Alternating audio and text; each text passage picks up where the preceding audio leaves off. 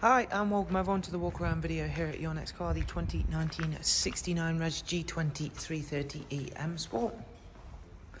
Car is presented in Portimao Blue, features the Y&C body enhancement kit alongside some very nice features and options.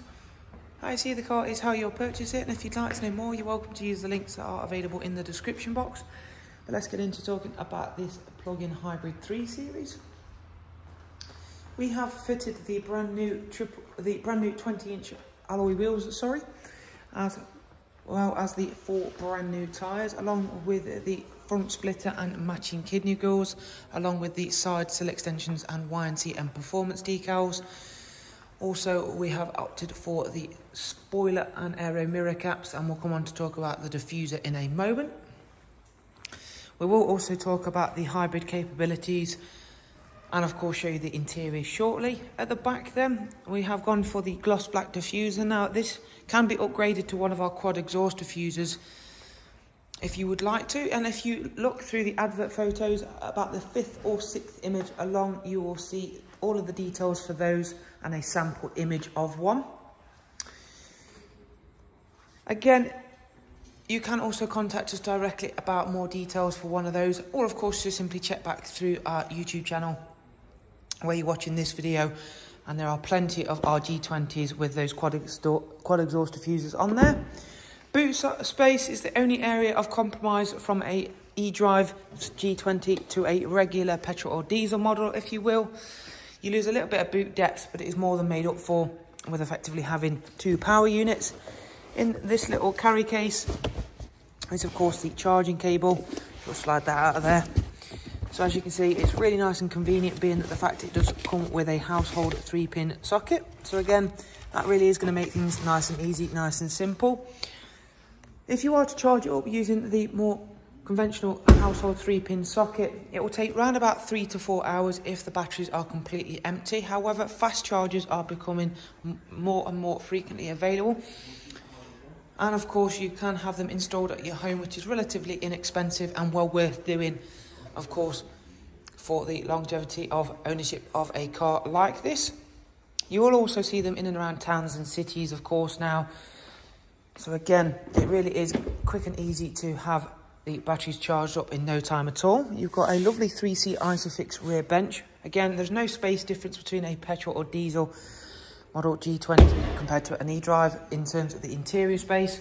But going back to my point about charging the car up, it isn't a case of when the electric energy has run out, you're going to grind to a halt. It will switch seamlessly over to the petrol engine, which is of course the main advantage of going for a plug-in hybrid.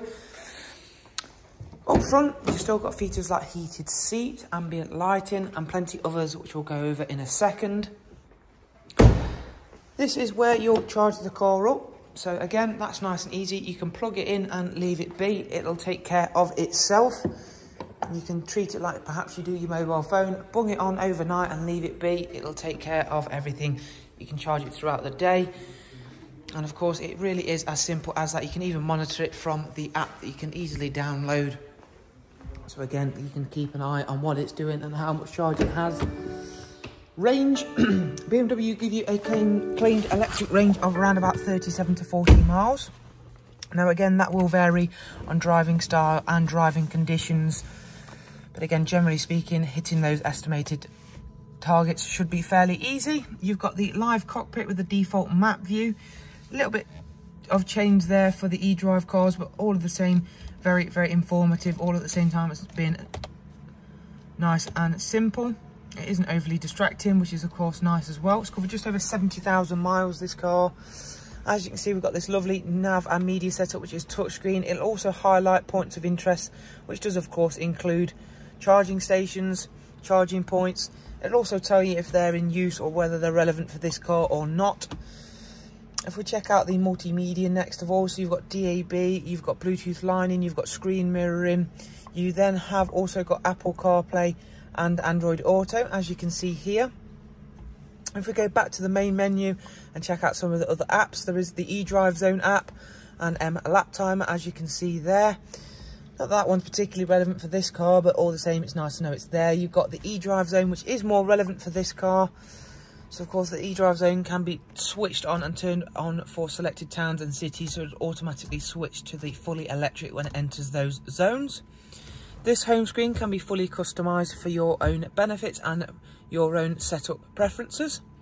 But it is really nice and simple, but don't worry, if you don't like touchscreen, you've still got an iDrive scroll wheel down here in the centre. You have also got the 3 selectable drive modes, including hybrid, electric and sport. So of course, most of the time I'm just going to leave the car in the state it is currently in, which is the hybrid setting, so the car will take care of itself. There is the rear facing camera with front and rear parking sensors. So there is a look around another fantastic example of the G20 330e M Sport. If you'd like to know more, remember that there are some links available for you below in the description box. Thank you, take care, bye bye.